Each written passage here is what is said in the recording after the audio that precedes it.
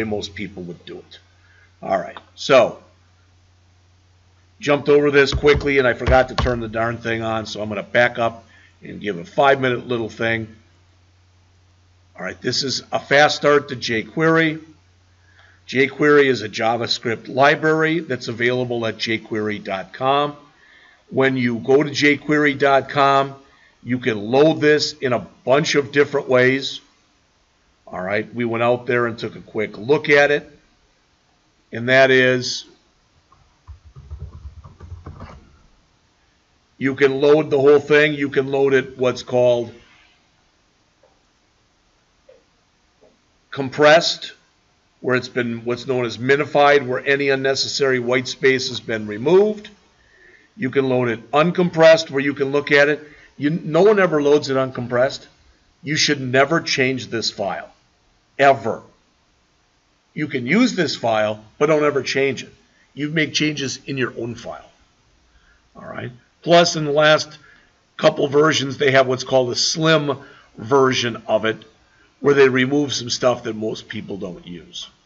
All right. You can also use what's called a CDN or a content delivery network. Notice here is jQuery, but from StackPath. Yeah, you gotta look, but I know what's in here. Now they want to send it to you. Forget that. All right.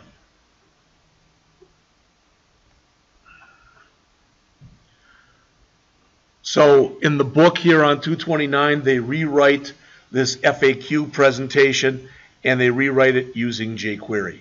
This means when the program loads into memory. So when it loads into memory, this is saying anytime you click an H2 tag, if it was a minus, make it a plus. If it was a plus, make it a minus. As it says, it illustrates the use of the ready event method right here. Also shows a jQuery selector right here. And 5 different methods. The click method, the ready method, the ATTR method, the next method, the hide method, and the show method.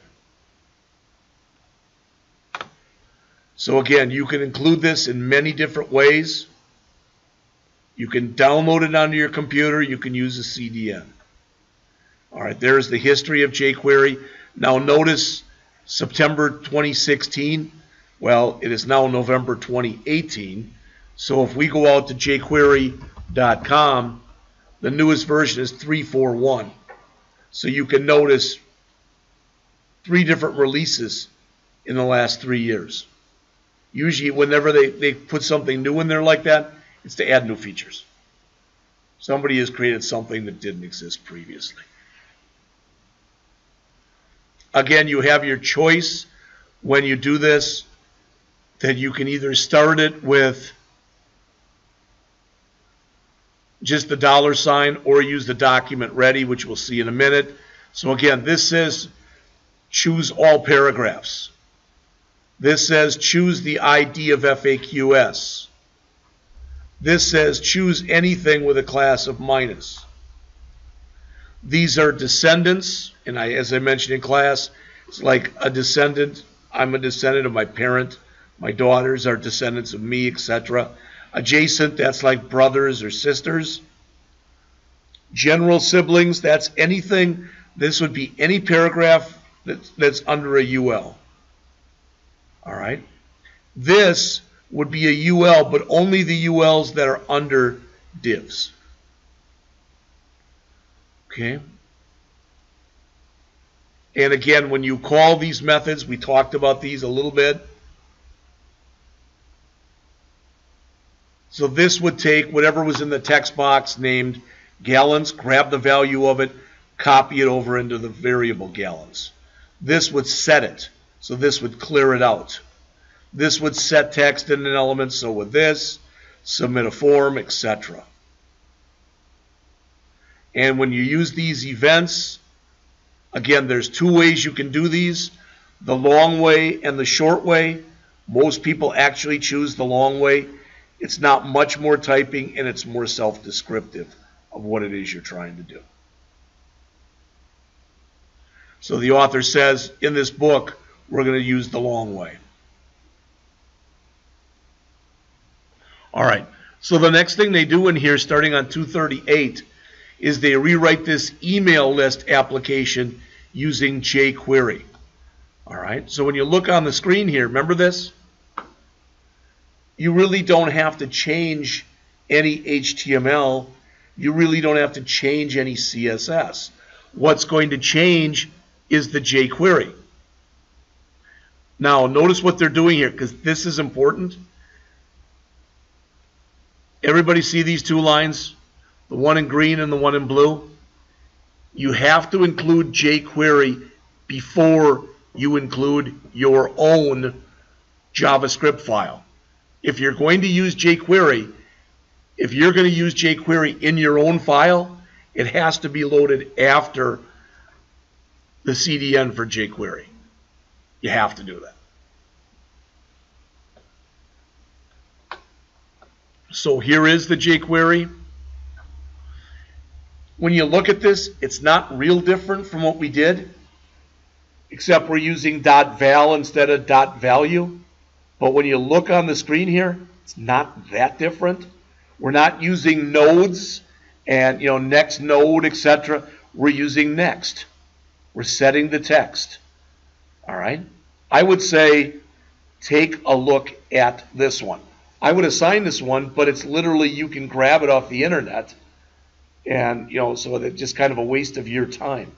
But you can pretty much expect when you do your test that you will probably be doing the BMI one and rewriting it in jQuery.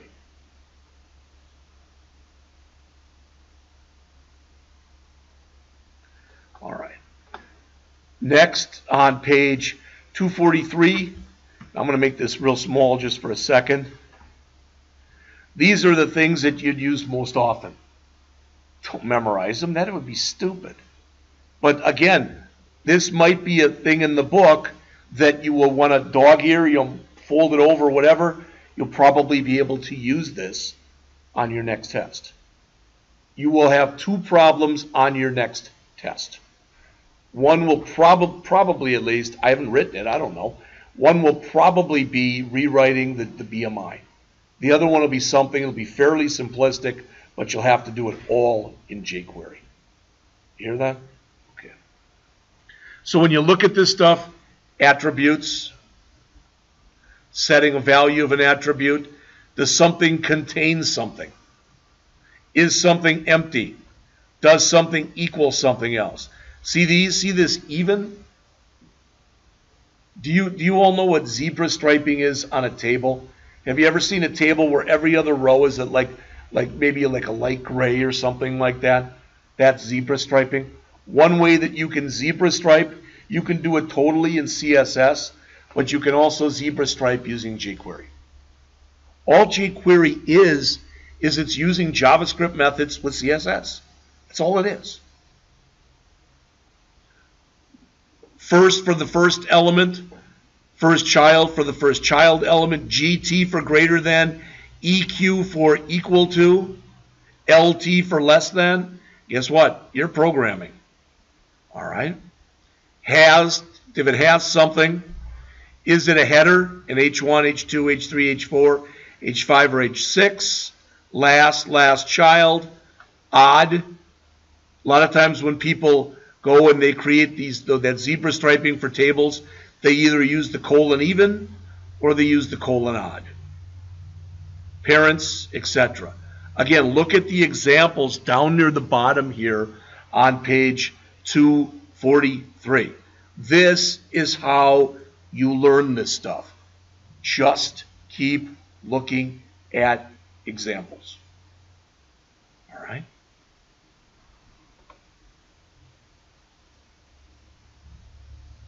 So here's some methods that you can use. Again, this is not meant to be all of them. And again, if I make it small, you can see all of them that they're showing here.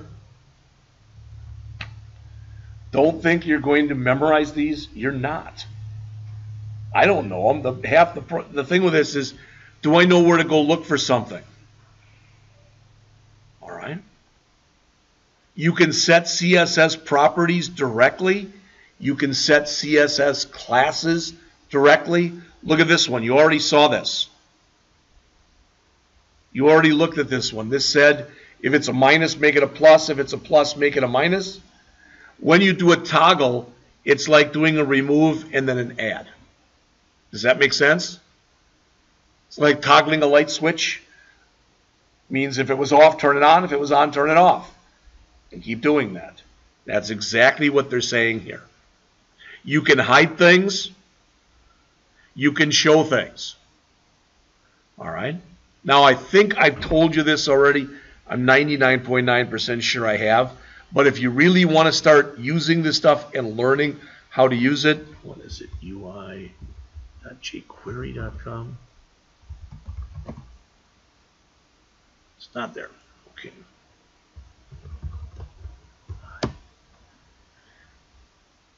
Where is it? If you go out to jQueryUI.com, okay, if you say, hey, I want to know how to use, I don't know, a date picker.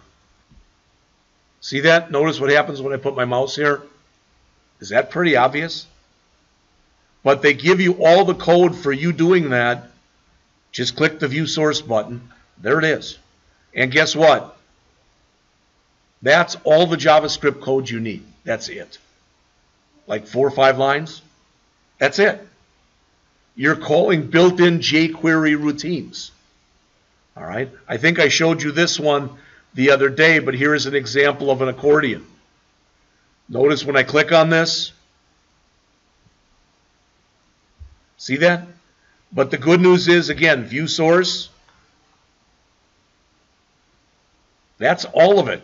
You call the accordion method. That's it. And there's other things too. I don't want to keep throwing these at you, but just so you see it. This one's kind of cool. This thing that says easing. All right. And it'll show you how you can move stuff around on a screen. See that?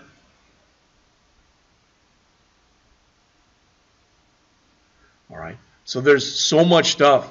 Notice there's a bunch of demos over here. All right. Start looking at that stuff because it's going to help you a lot when you take the next test. All right. More event methods. I don't know if I ever told you about this. I thought it was kind of funny. I know people who have kind of a weird sense of humor. So what they did, okay, they'll make a button. They'll put a button on a screen. When you see a button on a screen, what do you typically do with a button? You click it, right? So they got a button on the screen, so you click it. Nothing happens. So you click it again. Nothing happens. You keep clicking it, nothing happens. Now eventually you double click it. So instead of putting something in the click event, they put it in the double click event. And if the person doesn't know that, and they don't double click, they don't know how to get it to run. So I've seen that before. All right. So it says the table above presents some of the ones that you'll use most often. There's also key down, key up, etc., mouse down and mouse up. I can set it up so on a form I can use jQuery, so I ask you your H, okay? And you fat finger and you put a G in there. It just doesn't accept it. It is looking for the digits 0 through 9. And if you put anything in other than those digits, it just doesn't take it. All right. That's an example of what you can work with. All right. Other things, as it says, you should be aware of. This is more complex. You're attaching event handlers on and off. If we have time, we probably won't. But if we have time, otherwise, even during the last week, I might just give you, I've written like a simple calculator with using jQuery. And there's tons of them out there. All right, I based it on one that I found out on the internet. Okay, so the last thing that's in the chapter here, notice first they've got this FAQ thing in jQuery. Well, you see, we already looked at that. Pretty much. But you are going to have to be able to look at this and have it make sense. All right. What this is, it's one of those accordions that I showed you. Would you agree with that? It pretty much is. Now, we're not calling the accordion class here, but that's another way that we could have done this. All right. This is toggle class. Again, if it's a minus, make it a plus. If it's a plus, make it a minus. All it's doing. This image swap, you may remember this, you may not. All right, look on the screen, please. If you click, these are thumbnails. If you click any one of the thumbnails, the big picture goes in here. All right, so what did they change? They're showing you in yellow here what they have changed from the original HTML when they did it in JavaScript. Well, they made the paragraphs and the captions, they gave them IDs so they can work with them in jQuery. All right. The CSS, the LI, they said to display inline. In other words, what that's doing is that's taking these and having them all on the same line. Does that make sense? All right. And then here's the I guess on the next page. There's the jQuery. There's still a bit of code. All right. But as it says, when you attach an event handler to a link, you often need to cancel the default action. So again, when we run this, all right, if these are hyperlinked, what do we want to have happen? Well, we want to click here and have that show here, right? We don't want it to go anyplace else.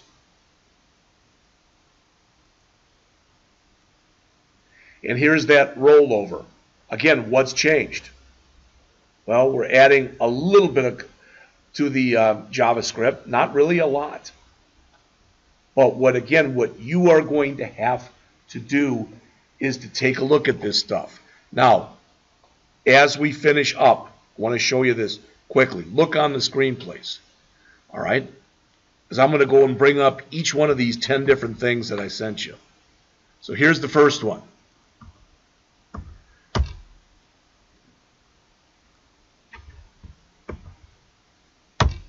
This is called learn.jquery.com. This is from the jQuery website itself. So you start going through this, see that? It's an online book. Another place to go look if you have questions or whatever. This is the W3 Schools tutorial.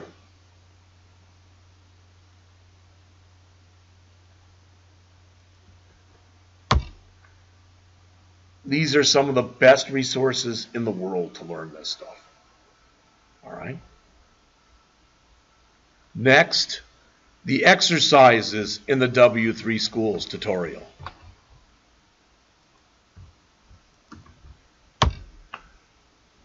They score you in here. So I go through here, I click next, and it says, document your skills, get a certificate. So what they do, I don't remember where it is, but when you start going through it, they ask you questions. And they keep track of how you're doing.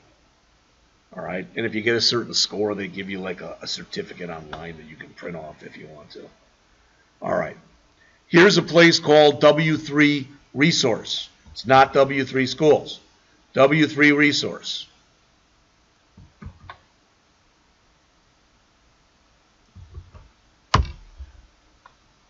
And it's got those are all exercises that are in there. All right, so you can go through there. Notice 50 exercises, and they give you solutions. All right. This is the thing that I use a lot that's called Tutorials Point. They used to give their tutorials out for free. Now they want $10 per tutorial. Well, I ain't paying that. You probably wouldn't want it either. But the tutorial itself,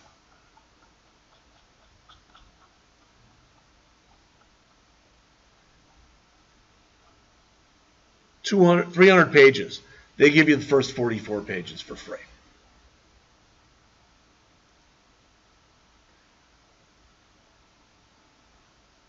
Here's another thing that I found out online. I thought this was good. When I first started learning this, I'm not going to lie to you, this is the first one I looked at. All right. right? And it is, if this is the one I think it is, yeah. It's a woman named Rebecca Murphy. She writes really good stuff. All right, here's her code. So you can go out into GitHub and get her code for free. And it's just examples after examples. See that? That's everything that we're going to be going over. A lot more depth and breadth of coverage than I could give you. Finally, I found this thing out there. Kind of bring everything together, because this is the course. It's an online thing, 72 pages, HTML, CSS, Bootstrap, JavaScript, and jQuery. All right? And if you look at what's in here, you go down toward the bottom, the last chapter that's in here, starting on page 56, so it's 13 pages. It's all on jQuery. So if you go over to there, that's all you're going to get is just jQuery up the wazoo. All right, questions?